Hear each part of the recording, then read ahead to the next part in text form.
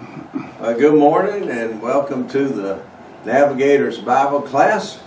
We are currently in the study of Matthew 13, the parables of the kingdom. Matthew 13, parables of the kingdom. So guess where we need to turn to in our scriptures?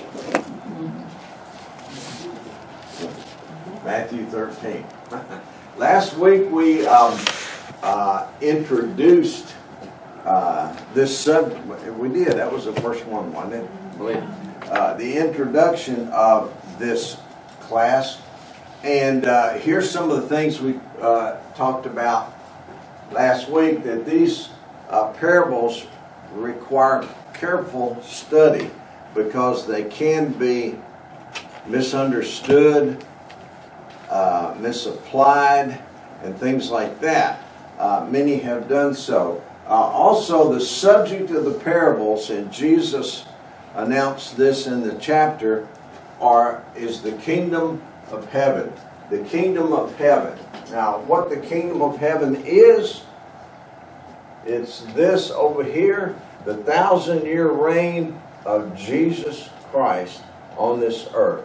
It is political, it is physical, it is earthly, it is here on this earth, and he will take the place of all kingdoms and governments that have gone before him, and he will be King of Kings and Lord of Lords on this earth. That is the subject of the parables. He's talking about the kingdom of heaven. And basically, we looked at the history preceding where Jesus talked about the parables, what happened before he started using parables. We had John the Baptist preaching. We have it on our timeline right here. And he preached that the kingdom of heaven is at hand. That the kingdom of heaven was at hand, which meant the king was close by. And Jesus was. That was the message. And he also baptized Jesus. Then Jesus began preaching, and he preached the kingdom of heaven is at hand. But he also preached about the kingdom of God. And the kingdom of God involves righteousness, getting right with God, see, a thing of the heart, a spiritual thing, whereas the kingdom of heaven is a physical thing. And so he preached both of these messages. Now,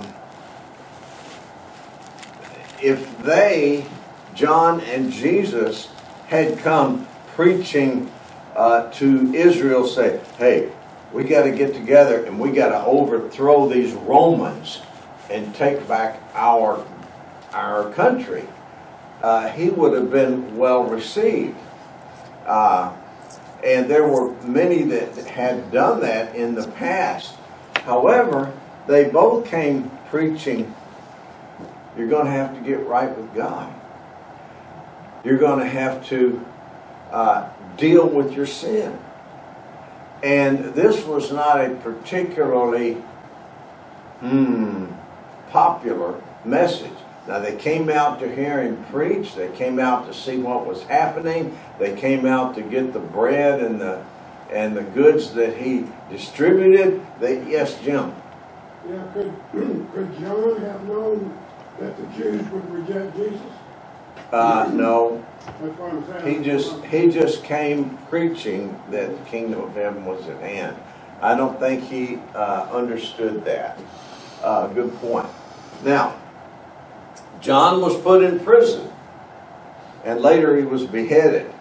Jesus began to be rejected mainly by the officials, the scribes, the Pharisees, the elders, the rulers of Israel, the leaders rejected him, and some of the people did also. And you remember that he said that if I had preached in Sodom and Gomorrah instead of Capernaum, Sodom and Gomorrah would have repented long ago. But you didn't, and you had all this preaching. See? So he began speaking in parables. He quit putting it right out there in black and white, and he started preaching in parables. So this is the history of that. Now, we also have our timeline for this series. I wanted to explain that. In times past, we have a timeline that has everything in it, right? All the little events, as many as we can put on the board. We're just going to work with kind of a bare timeline. We've got John the Baptist and Jesus over here. We've got the kingdom of heaven over here. And while we started with John the Baptist, we're going to end up with the kingdom of heaven, the rule of Christ. And so what we have in the middle will be details that are given in the parables. We'll be putting those in there. Now, picking up from last week, let's go to Matthew chapter 13 and read the first 3 verses. It says, the same day went Jesus out of the house and sat by the seaside. The great multitudes were gathered together unto them, so that he went into a ship and sat, and the whole multitude stood on the shore, and he spake many things unto them in parables. It's interesting that they come out and they're sitting on the shore, and he's in a boat speaking to them. And why do you think he was in a boat? Good surrounding. For the sound. That's it. Sound carries over the water. If you are a boater, in my case I was a sailor, so I don't have that loud engine running. You can hear people talking in their boat hundreds of yards away and clearly hear what they're saying. I don't think they know that. Yes, sir.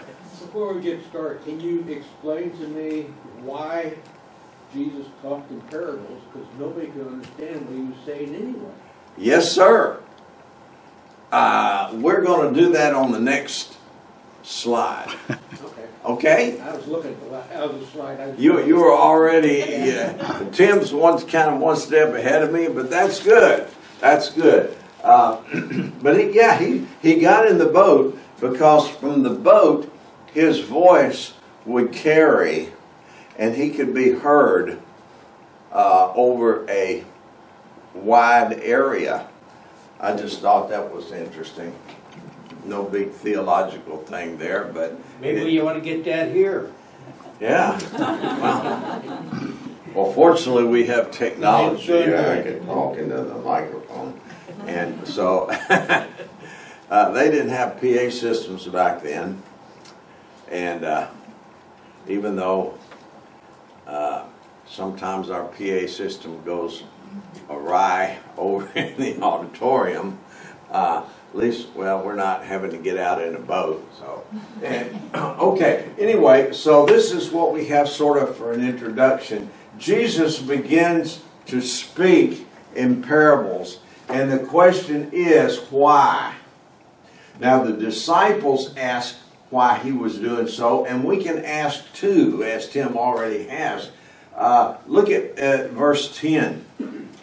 The disciples came and said unto him, why speakest thou unto them in parables?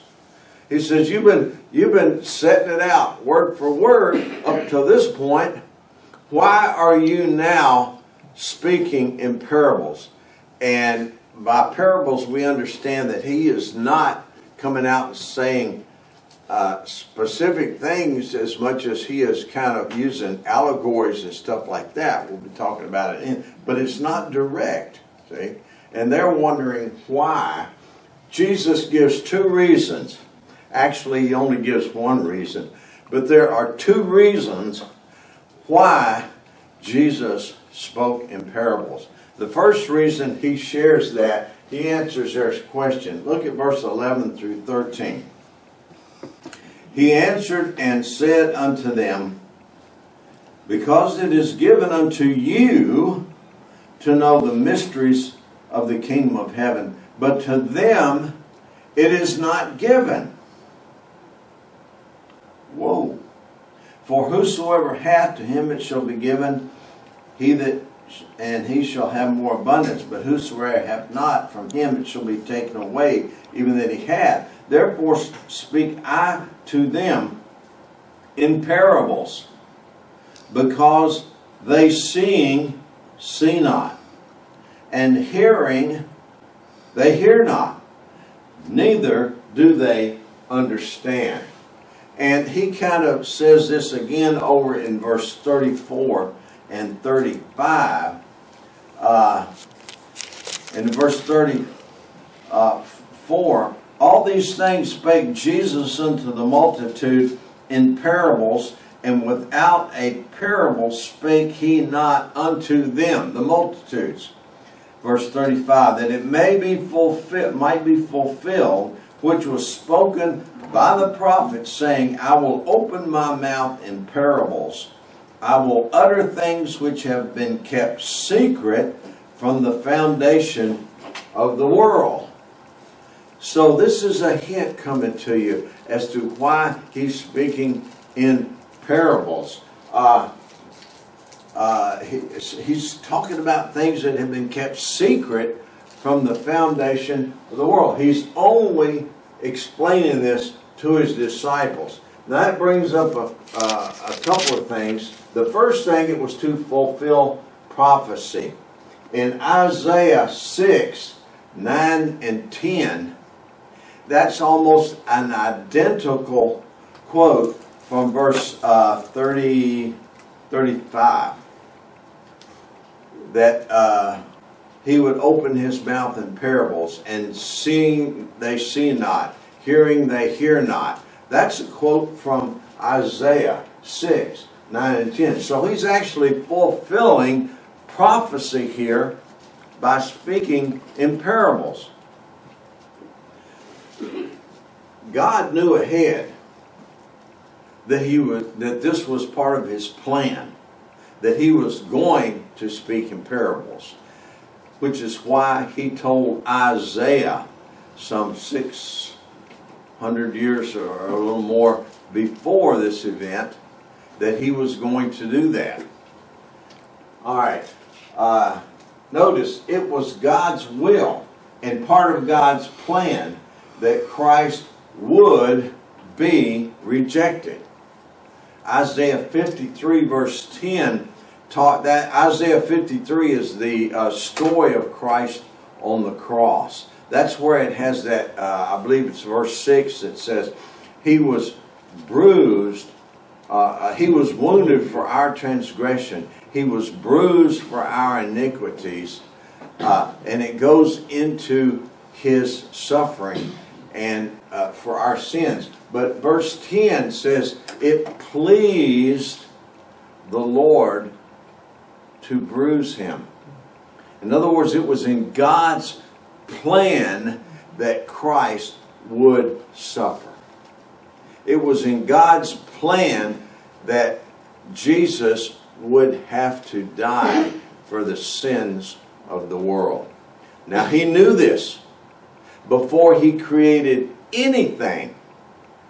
God knew this. Yes, sir. Still, he's preaching to thousands and thousands, but they don't understand what the heck he's saying. So why would they keep on following him if they don't understand what he's saying? Well, Curiosity. yeah, curiosity is one thing. They want to see the miracles. They want to see the healings. Many people came to him to be healed. The signs of the kingdom, you see, were there.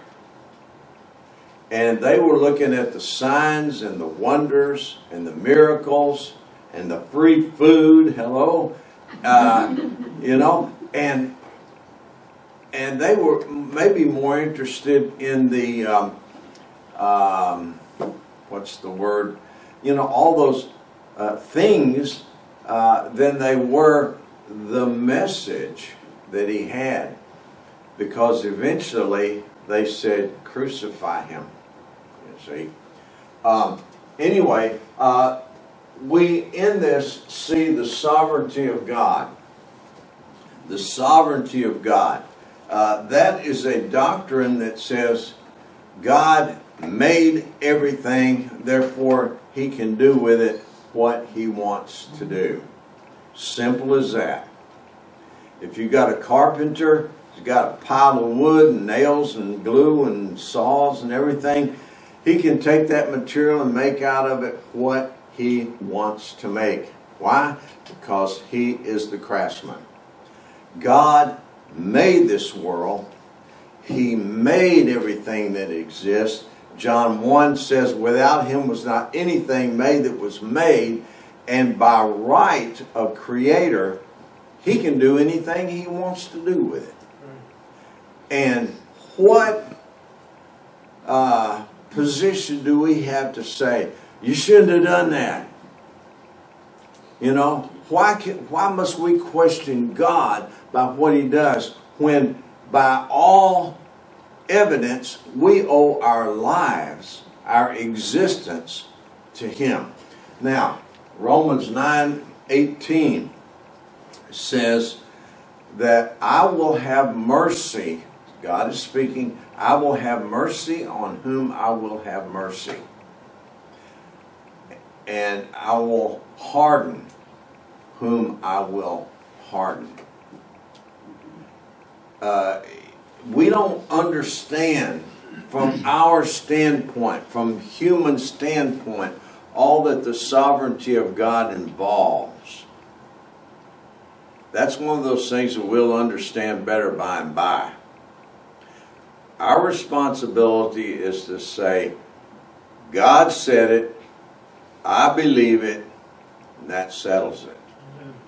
I may understand it as the Lord opens to me these things through the Holy Spirit, but for right now, I'm going to accept it and wait for God to show me then what it means. But he said it, so I'll believe it. Now, the first reason that Jesus spoke in parables was it was prophesied that he would.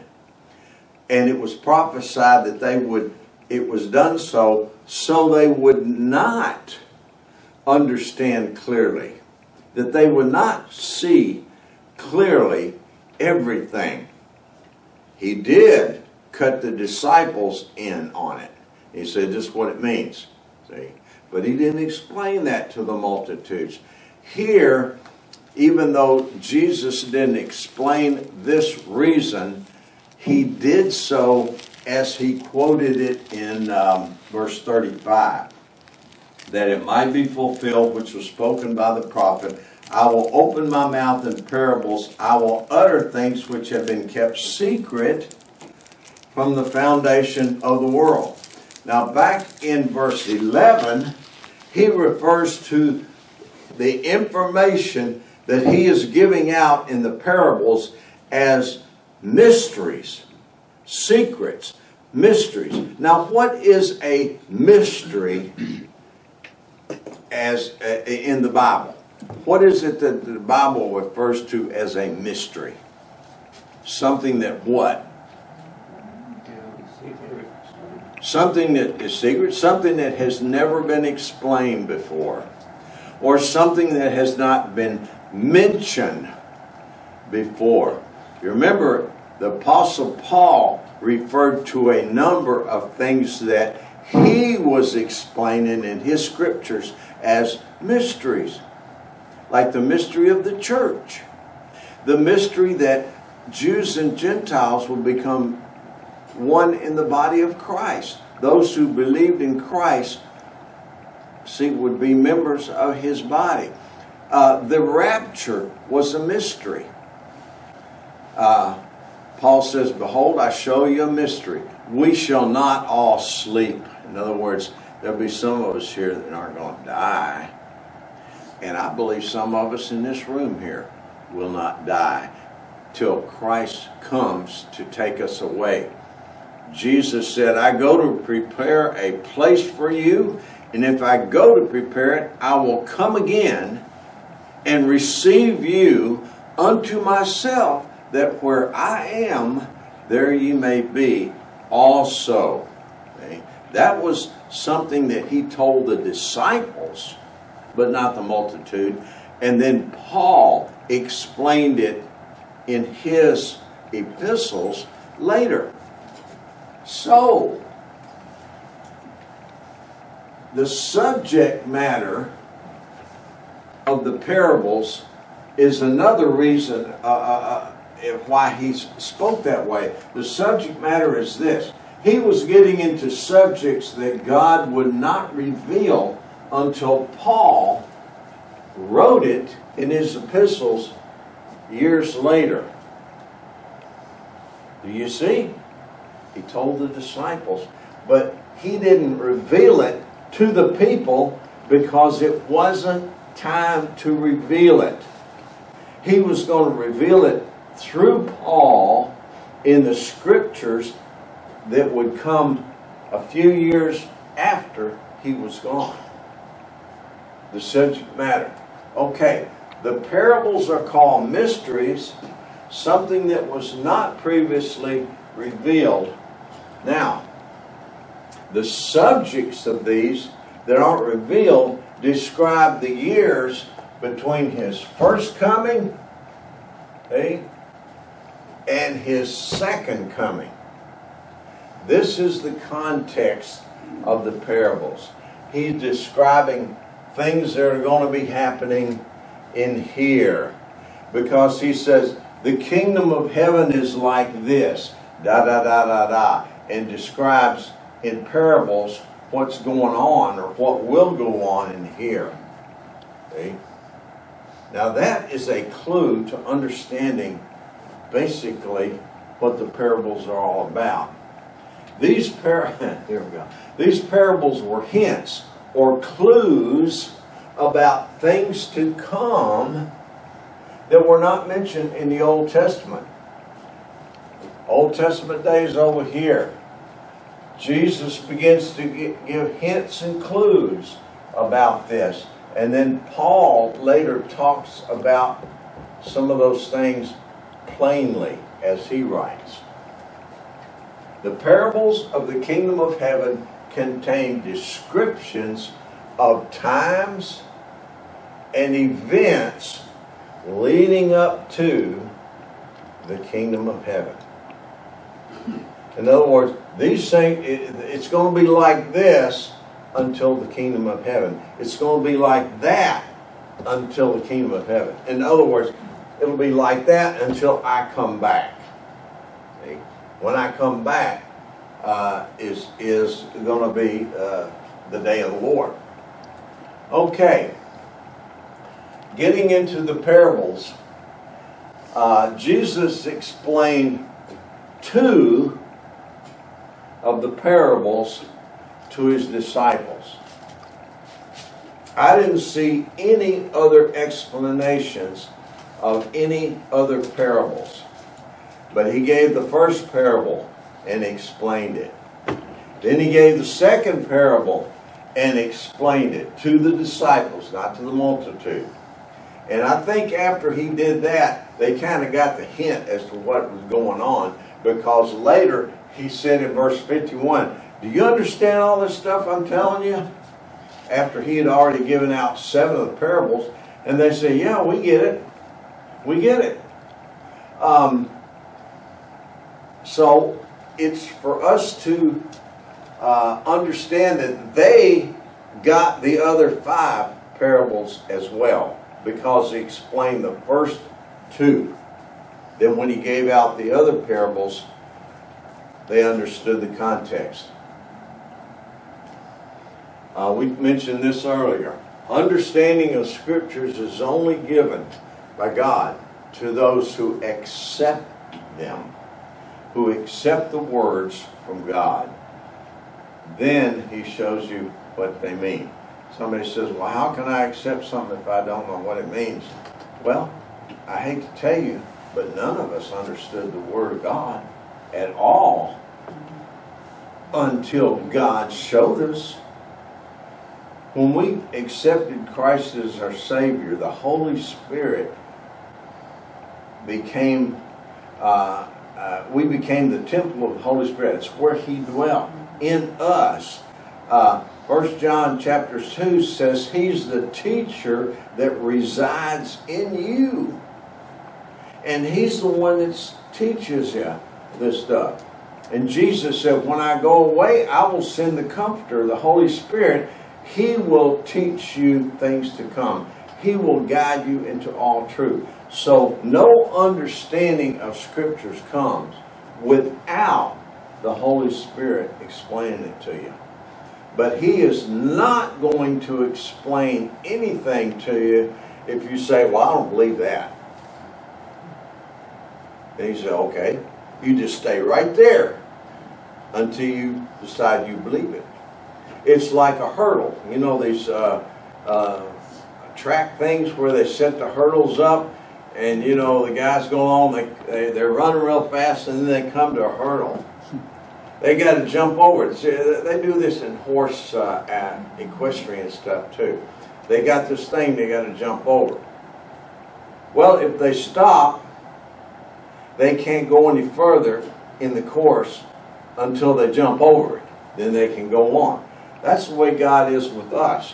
When we come to a place in Scripture that, oh wow, that's I don't get that. How many of you have ever done that? Come to a place in Scripture, well, I don't get that. I do.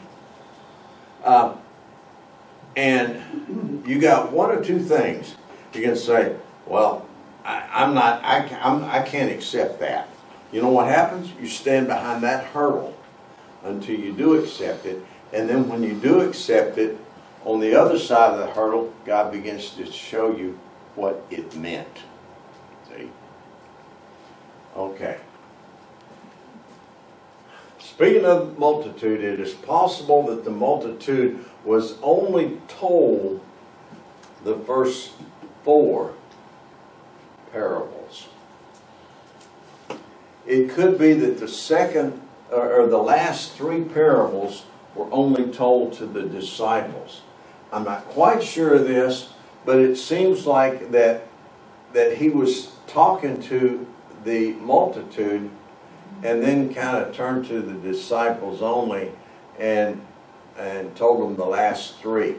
Not sure of that, but this is a possibility. If you look at verse 36 in Matthew 13, it says, Jesus sent the multitude away and went into the house.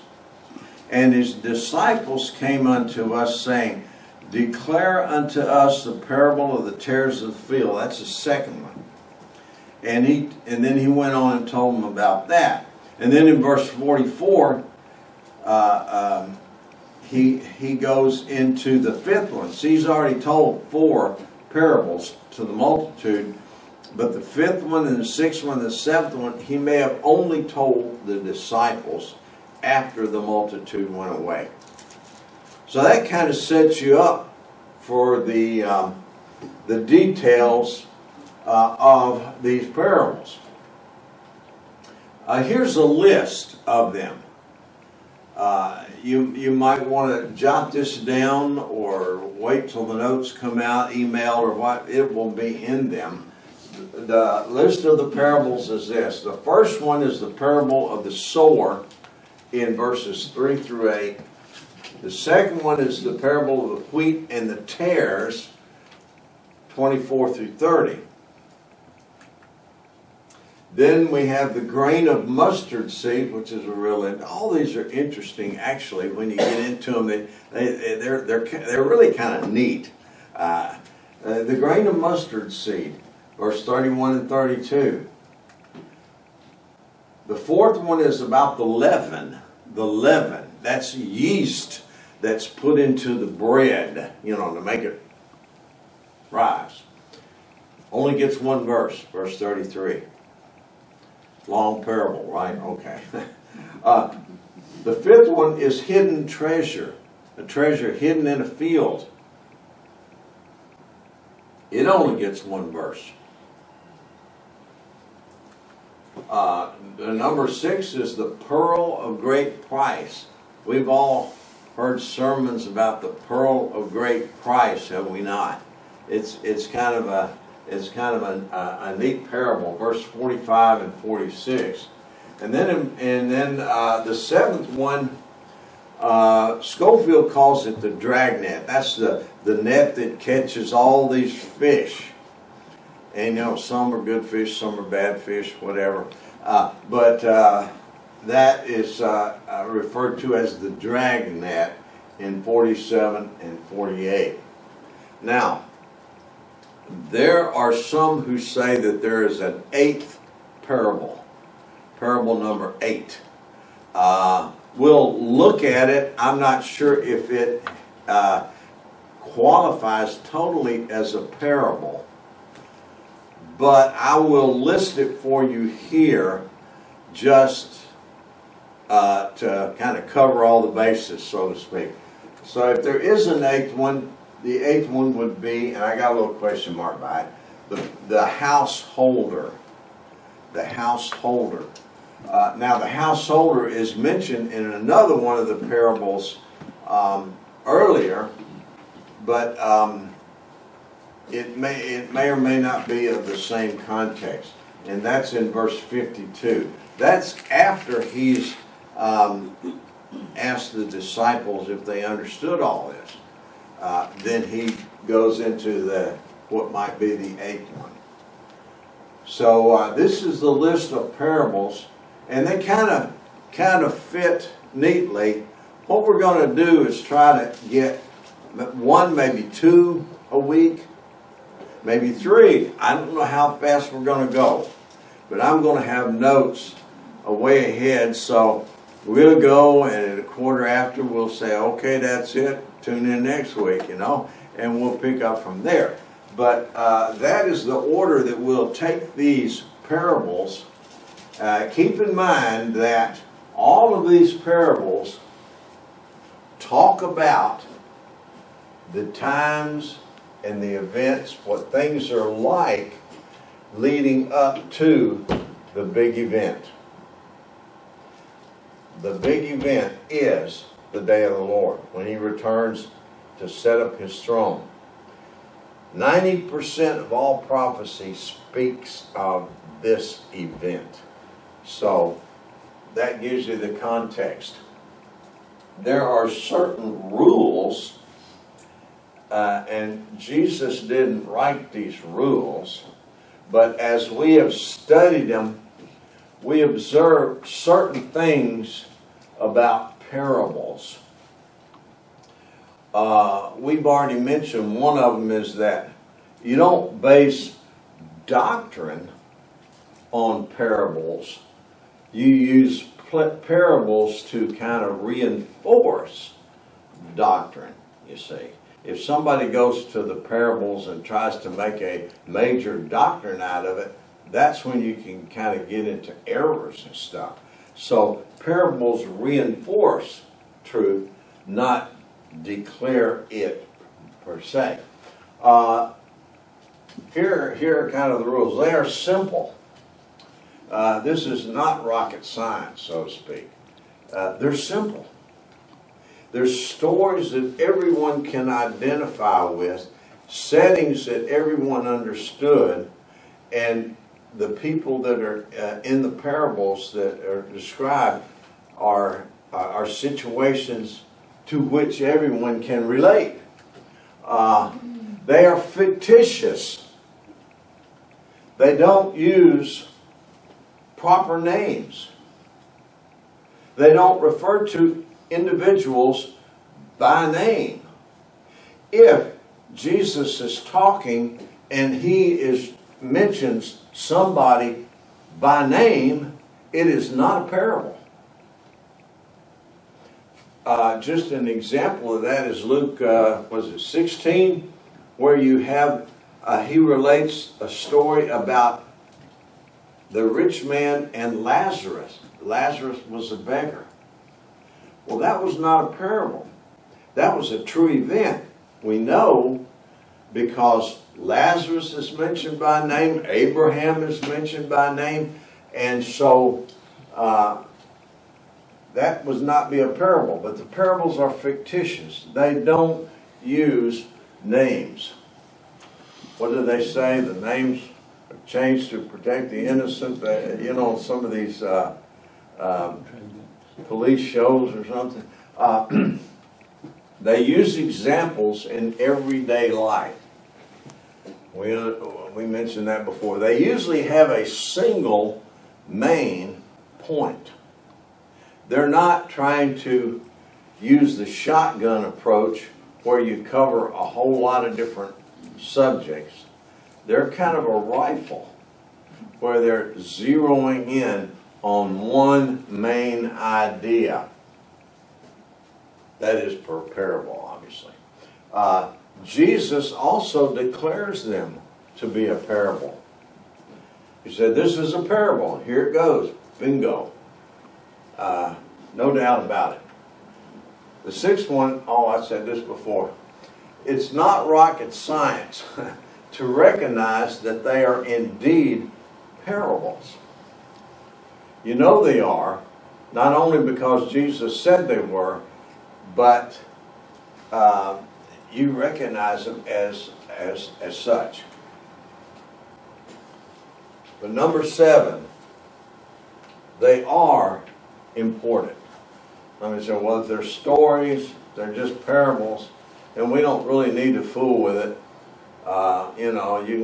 That's nice and all, but they are important because Jesus spent time with these parables.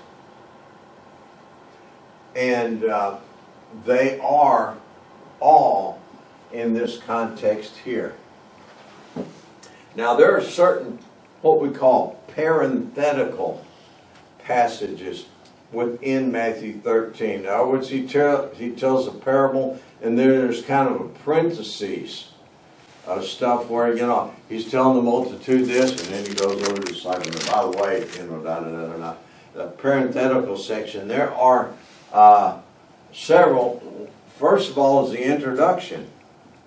1 through 3 is it's not really parenthetical, it's an introduction. We've already done that one. And verses 9 through 17, he tells the disciples his reasons for speaking in parables in there. That's not given to the multitude.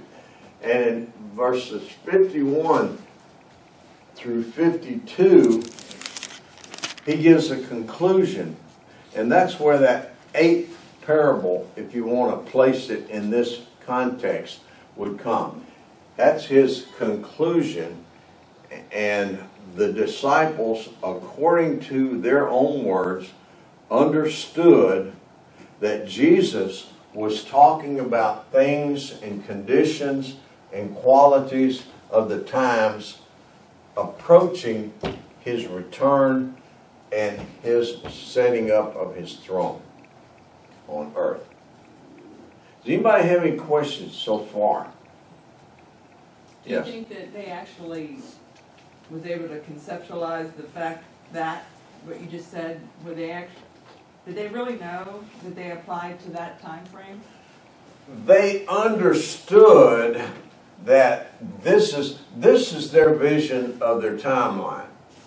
This is where the disciples were, and all they saw was, oh, that's nice. There's all kinds of stuff going on there, and then boom.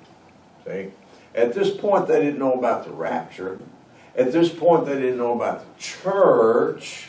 They just knew qualities of things that it would be like during this time.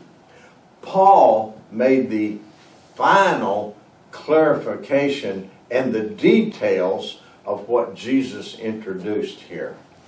Yes, sir. Did I see hand? Yeah. Might be a little bit off, but my question is, did the disciples actually understand and believe everything that Jesus taught? If they did, they wouldn't have been into the situation when he was crucified. And my mind is when he came, returned to them after the crucifixion, that 40 days, he talked to them more in that 40 days, or they understood more in that 40 days than they did in the 3 years that they were with him. Okay, there's about 10 parts to that. Let me try to summarize it. They understood the generalities of what he was teaching in the parables. And as he began to educate them during the next, 3 years that they went around with him, they understood more and more. It did that he was taught, or they were taught that he would die and be raised after 3 days. He was clear with that. But sometimes, have you ever been told something and, yeah, it's a fact, but it doesn't get through your thick head, so to speak? I think that was, I think the disciples are saying, well, I think it was, they believed what he said, but they didn't want to, referring to his death. But I think after his resurrection, click, the lights came on. Yes. When they got the tongues of fire, didn't they get their wisdom? You're talking about at Pentecost, Acts 2. Yeah, I think the Holy Spirit cleared up a lot of stuff then and motivated them to go out and do what Jesus had already told them to do. That is, go into all the world. Yeah. From Jerusalem, for Judea, Samaria, and the uttermost parts of the world. So that's where they got their knowledge and their wisdom and everything else to understand all the stuff in the past. Yes, okay. Alrighty. How much time we have? We don't. Unless we have the 3 minutes that Mr. Tim said that the clock is fast. Next week we will get into the parable of the sower, which is the first parable. Dance. If we were all to be sucked up now, we wouldn't die. We'd be going. You're talking about the rapture, right? Yes. And then we come back to fight with Jesus at Armageddon at the end when he blows them away. Yeah. The rapture's not clear in Scripture until Paul reveals it. Are we going to have to die again? No, the Old Testament type of us, if we are the generation of believers that are alive when Christ calls us out, the Old Testament type of that would be Enoch. Remember, Enoch was caught up that he should die, not die. So somebody said, well, everybody's got to die because there's appointed a man who wants to die. Yes, that is the appointment. But for a whole generation of believers that are alive will not die. And Enoch is the Old Testament type of that. Well, when the two come back as witnesses and they come back that were taken up before, are they going to have to suffer and die then when they come back we're getting into a little bit more information than we have time for this morning. Yeah, there's... didn't we have a question and answer session a couple of weeks ago? We may have another one. Yes, ma'am. Man is evil, but didn't God create us with an innate spiritual hunger? Could that be why some of the people came to see him even though they didn't know why? That's possible. They came to see Jesus even though they didn't know why. Something's missing. Okay, let's pray. Heavenly Father, again, we thank you for time that you give it to us. Time that we can come here and fellowship, to be with each other, to share our things together, and Lord, to study your word. We pray that we would continue to have this time together until you come back to take us with you. Lord, we pray that you would guide in the service following, in Jesus' name. Amen.